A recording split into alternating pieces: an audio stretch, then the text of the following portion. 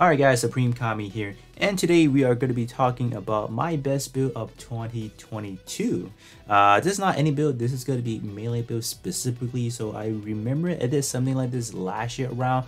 The version of that last year was actually 7-star because as the recording, I believe we were not really getting any 7-star parts for melee build as of yet, so that's why I couldn't do any of it. So here we are after how many months? 12 months. We were able to completely fill up everything with 7-star parts and etc. So I guess this also served as a video, just talking about how has 7-star kind of affected our, I guess, the game overall. Has it really changed all that much? I would definitely say it has. I would say for sure, because all around, like, there's still a lot of parts out there within our box that are just not eligible for a 7-star yet, so that is really unfortunate. So hopefully by the time we roll into 2023, they can start releasing more of the older stuff that are eligible for 7-star, because it just kind of sucks, right? You just have parts that you kind of maxed out already, but they innately are just really bad because they don't have that 7-star stats and etc. But the parts are still good, but just doesn't have that 7-star stats. But without further talking about that, let's talk about this overall build. So this is pretty much what we are having. So this is going to be a speed attribute build. As far as like, oh, am I going to go over every single part clicking through it? I'm not doing that. So it's either going to be on the left or right hand side. I should have both the main slot and the sub slot. Whatever part I have on the build, kind of show you guys, so you guys can just have a comprehensive look of everything together without me just spending like bajillion minutes explaining, oh, this is what part I use for what. The general foundation of this build is revolving around active war tag, pro tags, high firepower, and then high mobile fighter. So this is definitely not a build, especially 7-star tier. Definitely not something everyone can be doing, because in terms of the Burning Gundam, this one is a build project unit, so it's not going to be found within a lot of players' box. But eventually the Burning Gundam should be released as one of those build project materials, so by that time I think a lot of people would be able to get their hands into the Burning Gundam.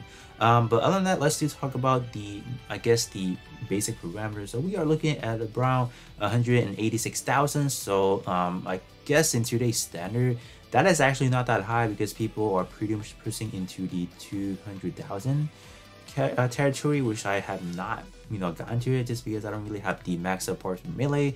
Just in general, melee has not really been, it's been in the back burner. It's not something that I really pay close attention into. So whatever part I have for my unit-based build, I pretty much supply into my melee build. That's essentially how it's working. As far as like the nitty-gritty, I do have pretty much the max up parts rate possible, like talking about the regular EXQ power boosted, melee power boosted. We have those buff traits, we have those damage trait. We also do have some of the link attributes. We also do have some of the bonus trait first and then link attribute. So those, I want to say there should be first and foremost. So bulletin number 1, you have your regular EXQ power boosted / melee power, and then number 2 we have the damage trait, which I think it could be found like on this one, this part right there, and then this part right there. So that's I guess I call it like number 2 bulletin point. And then number 3 we have those buff traits, and then number 4 we have ourselves these right here. We have the bonus traits, so that's like, I guess, number 4 as far as like my building blocks. And last but not least, we have the invisible link attribute. So link attribute is only going to be applicable to parts that has how should I call it, parts that have what is it, those alternative attribute, things that people do not like but they innately grant you more power, like Burning Gundam. Burning Gundam all around does have the attribute links, because we have the P attribute and then we have the S attribute. So we have fulfilled the link points or the activation requirement, so that's that. So we are gaining a 6% all power boosted. So this right here does not contribute into the damage trait, so they're actually 2 different formulas into calculating it. So that's why I will have a calculation of every stat together, so you guys can have a good view of like, oh, how much is this overall unit generating and stuff. So as far as link attribute or the attribute links, we have 1, 2, 3, 4, 5, 6, 7, 8. So 8 of those parts are getting that additional 6%. So if you do a quick map, that is a 48% increase that you are getting over parts that does not have link attribute. Purposely, I did this. I was, just for a quick example, I was using the Sasabi, the life-size version. This one unfortunately does not have the link attribute, so I swapped them out. If I would have did it the other way, obviously this one would have been higher because this one is pretty much upgraded to a level 96, just upgraded on general. So this one, flipping it would have grabbed me more base melee attack. But I was thinking about, I want to benefit from the actual link attribute. Invincible 6%, that is not stated in the kind of like the build itself, but it's kind of embedded into it. I was like, maybe I should do it that way because I do want that invincible 6%. So that is that. So yeah, these are your bonus trait, and I think that is pretty much it. I don't think there's any things any other they are other things to talk about. The gears, how could I forget about the gears? So gears are going to be as follows. So we went for the 5-star. So currently there's only the 5-star version for the torso. The rest of them are only 4-star. So those are the highest rarity we can get. So I pretty much have the, I guess, the most optimal flat out 2500 for the base melee attack, and then the 40% change gear. We also do have the infighter job license gear, and then we also do have the mobile fighter, and then we also went with the speed versus P for the melee. So that's why this one is gonna be offering me an additional 2000 base melee attack, and I think that pretty much covers it. And obviously, last but not least, we do have the custom ability that kind of grants me when attacking with beam, all power boost by 20%, and then one for physical, and then an additional one for the buff skill effects. So that pretty much sums up like my overall build. So hopefully to this point is not too hard to kind of like follow along. So this is pretty much just filling out from head part to the pilot slot, but obviously I have done that already. But other than that, I think that pretty much sums up like the overall skeleton, just the overall build. But as for the skin, we obviously do have to apply the skin because that is pretty much how we can apply some of our EX skill. So I'm just gonna go for a very simple name because right now we still have the I believe the big exam, not the big exam, the hash multi mission.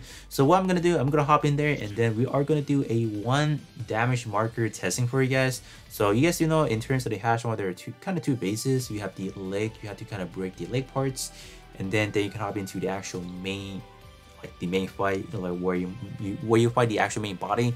So that is where I will be using the bicep. It max out a free to play, you want to call it, how you want to call it, right? This one is a standard leg part EXQ. That is EXQ level 10. So this one I guess serves as a pretty good barometer of how I'm doing it. So I am providing myself 1 buffs with the back part EXQ, and then an additional buff right there. So 2 buffs alongside with my buff trait.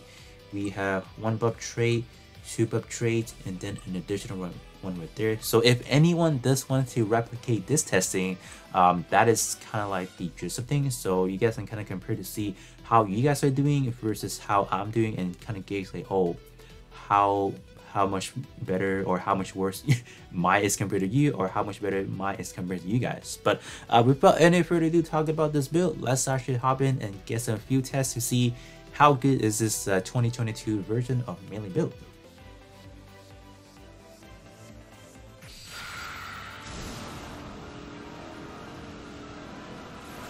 So we are in. So what we are going to do, we're going to activate the limit break, activate the back part EXQ now, and then just let's see what we're going to do. So I don't think we're going to get any damage marker in this one because we pretty much finished off the enemy already. So bicep time, so I have not used bicep for quite a long time, so okay, I'll take that.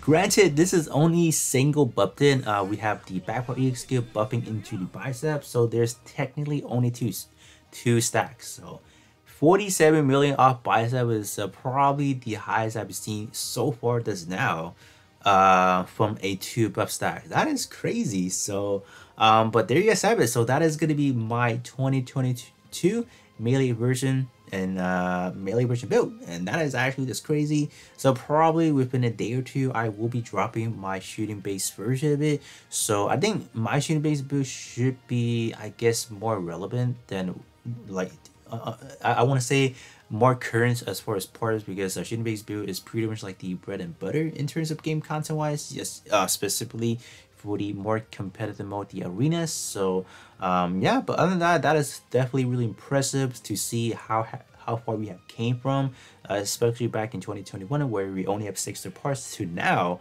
Pretty much everything is limited right now. It's 7-starable, and but other than that, that should be pretty much it for me, and then I'll be catching you guys all on the next one.